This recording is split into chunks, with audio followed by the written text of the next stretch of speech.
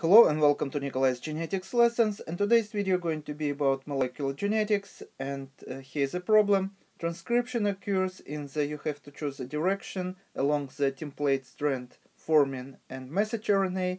Also you have to choose the direction. If you need the time, I recommend you to pause video here, try to solve this problem on your own first, and when you would be ready you can run video again and you can compare your answer with my answer and explanation.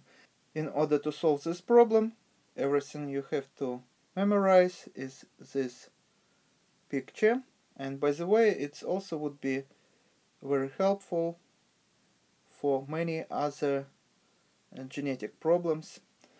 And here is transcription bubble, and here we have message RNA. I'm making new message RNA very slowly on purpose so you would see the direction in which it grows. And everything in this picture you have to memorize that this free end of the message RNA is 5' end.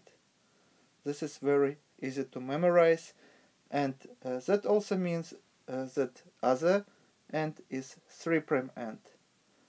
And this also gives us 5' end of this template strand of the DNA, and here we would have 3' end of the template strand of the DNA.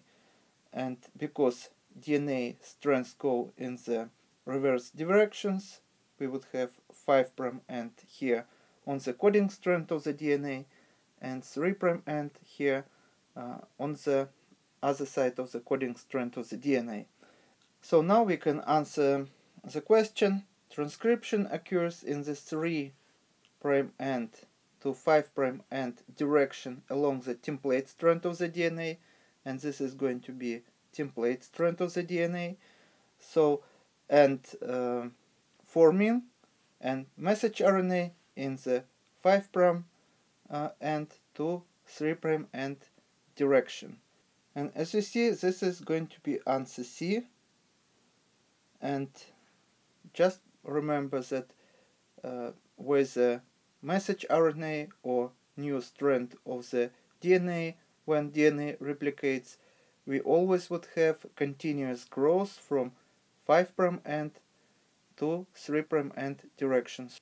It is very important to memorize this picture because this picture would help you to solve many other genetics problems. And this is all for today. Thank you for your attention. Please subscribe for my new videos that I post almost every day. Thumbs up if you like this video. Please write your comments, questions if you have any, and see you in the next video. Goodbye.